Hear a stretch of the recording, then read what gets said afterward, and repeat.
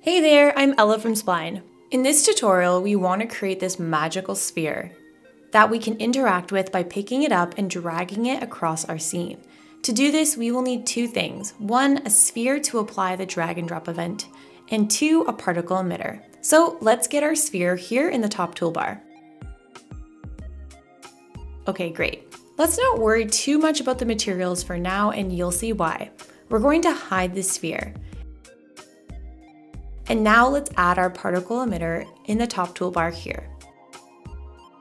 So as soon as we add our particle emitter, its shape is a plane and it has this pink and orange color applied. Let's start by changing the shape to a sphere. And let's make it a bit smaller. Let's do 10 across the board. Okay, great. Now our particles are going in an upward direction, but we want them to spread out in all directions.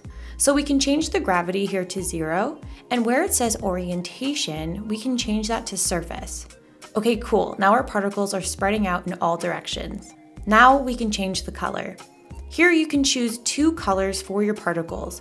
For this look, I want to go white, so I'm going to apply white to both colors, but I encourage you to play around and explore different color combos. Now let's make the particles a bit smaller. I'm going to set the size to 4. And I want a lot more particles, so I'm going to increase the birth rate to 5,000. And here I'm going to turn the lifetime up to 1.5 seconds, just so our particles last a little longer on our scene. For the alpha fade and size fade here, I'm going to leave it on linear fade out, but I encourage you to play with the different types of fade here to achieve different results. Another thing you can try here is changing the image. This will be the shape of your particles, and you can even upload your own image to change the shapes. But for now, I'm going to leave it on the default image. Now let's make this interactive. We can unhide the sphere and add a new event to it. Selecting the drag and drop event. And we actually don't need to change any of the settings, so let's just hit preview. And now we can click and drag our sphere across our scene. And the reason why we want to use a sphere is it gives us more surface area to click on for the drag and drop event. So we can keep our particle emitter at a smaller size if we want, still allowing us to grab it with ease. But how do we get the particles to follow the sphere? That's pretty easy. All we need to do is click on the particle emitter and add a new event. And we're going to select the follow event. Under the follow event settings here, let's select our target, which we're going to set to our sphere.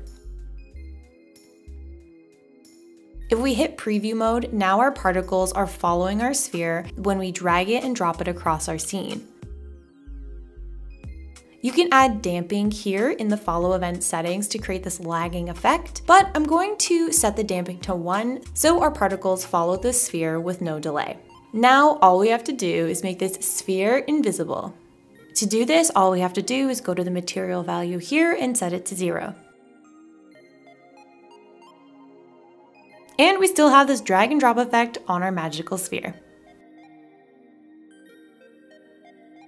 But say you want these particles to just follow your cursor, all you need to do is remove or turn off the sphere layer.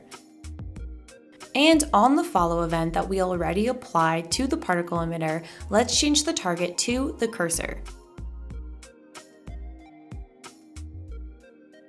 And now this magical sphere follows our cursor. See, that was super easy. The great thing about particles is that you can easily add these to your creative projects, like your iOS projects. Here I'm trying out this scene in Spline Mirror on the Vision Pro.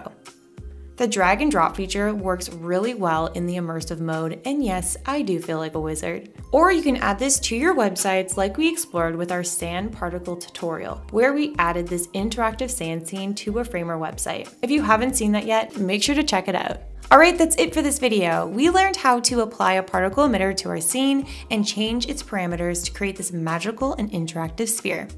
Let us know in the comments what tutorial you'd like to see next. See you in the next one. Bye.